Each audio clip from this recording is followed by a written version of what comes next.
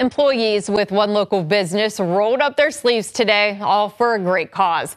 Farmers National Bank took part in Habitat for Humanity's Build Day on Lansdowne Boulevard in Youngstown. The company donated $5,000 to the cause, but also jumped right into the revitalization work as part of WKBN and Farmers Caring for Our Community initiative.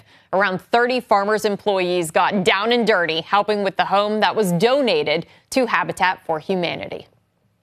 People from our tellers who you see at your local bank branch to our executive team, our CEO, our CFO, were here rolling up their sleeves because we really believe in giving back to our community. We've been power washing, we've been doing electrical work, you name it, we're doing it all to help build this house and revitalize it for the neighborhood.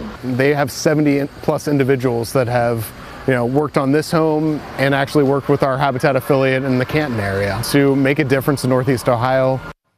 The typical time it takes to rehab a home like this one is about 6 months.